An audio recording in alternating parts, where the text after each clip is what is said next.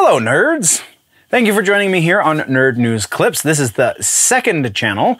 This is the place for all of the short-form content as well as the individual sections and just generally speaking smaller things. If you are into the longer form content, youtube.com/generallynerdy is the place to go see that. With that out of the way, let's get into this.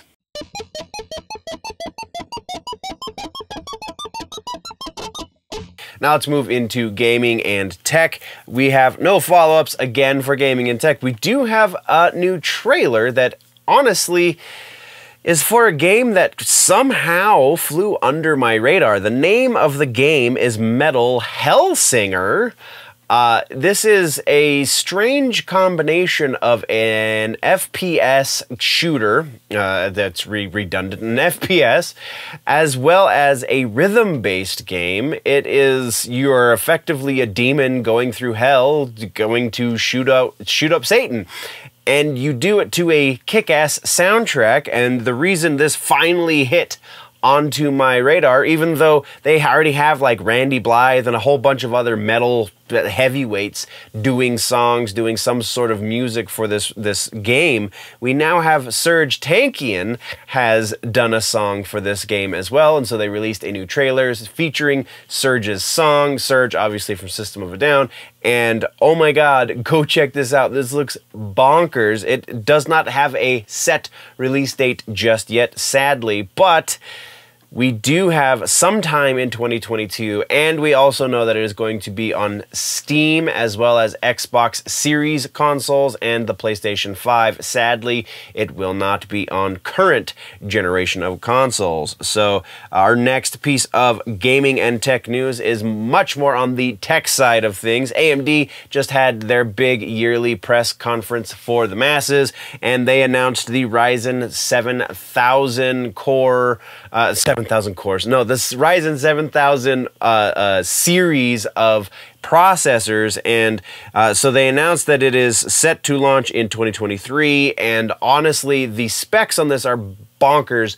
They're finally, I mean, I guess finally is not the best word. They have been giving Intel a run for their money for some time, and now they're giving Intel a run for their money and are taking the lead, which I don't think has ever really happened in my lifetime, because Intel has just always been the ones to make the things. So super excited to see this. If you want a better breakdown, the link that you're going to find down in the description will take you to Linus Tech Tips. He definitely got into the hard specs for this a lot better than I could ever imagine to, so go check out his video once you've finished with me here today. Yeah. Next, we have an interesting piece of news. So iFixit has made an announcement. What with the Stream Deck coming out very, very soon, they have made the announcement that they're going to support you being able to fix your Stream Deck with almost, quote-unquote, almost every piece of the Stream Deck available for purchase, so that if something breaks, you can fix it. This is huge in modern times because we do not have the right to fix our own things. It's very much more than we can cover in a single video, let alone a general news video. But yeah, this is kind of huge for the right to fix, the right to whatever you want to, whatever terminology you want to put that into.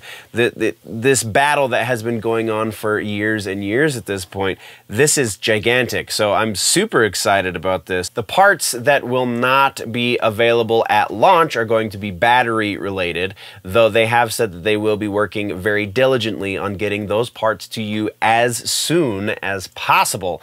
And so we'll be keeping tabs on this one. Let's move next into Death Stranding. This one probably should have gone in follow-ups, not gonna lie. But it's actually technically an announcement. It's actually technically a leak, but it comes from somebody who there's no reason to believe them. There's no reason to believe them to be telling falsehoods. Norman Reedus has said that they are actively in pre-production on the sequel to Death Stranding. I would say the next Death Stranding game, but knowing Hideo and his crazy name schemes that he puts up for these games, I don't think it's going to be called Death Stranding 2. I think there's going to be something much more interesting there. So yeah, and then apparently he got in a little bit of trouble because he wasn't supposed to say that much, but now that the cat's out of the bag, we're talking about it. That's what we have on that one, though. And that's actually all of the proper news for gaming and tech. So let's get into gaming and tech suggestion. This week, we're going back to the suggestion of good old-fashioned freaking Splitgate. This game is just so much fun. It is everything that we wanted in Halo Infinite already there. As far as multiplayer goes, I mean, there's no single player, so if you're looking for a single player campaign mode, then you're kind of going to be a little wanting. But as far as multiplayer goes, this plays like the Halo we should have gotten for Halo Infinite in a lot of ways. I mean, it's not an exact clone because, I mean, obviously they wouldn't want to do an exact clone, but just so much fun. They are doing a big event, I believe. Actually, it might have ended, so don't quote me on that, but I'm pretty sure it's still going. Big event for a new character skin that looks like a Halo character, not gonna lie. It's kind of cool. Anyway, go check it out. Splitgate is this week's suggestion for gaming and tech. Once again, this has been just a brief segment from the larger episode that has been posted over on the main channel, youtube.com/generallynerdy. Go over there for the long form content, or just subscribe here if you want it in bite-sized chunks. Thank you very much for joining me, nerds. We'll see you in the next one. Before we go though, always remember that if it's generally nerdy, it's probably here.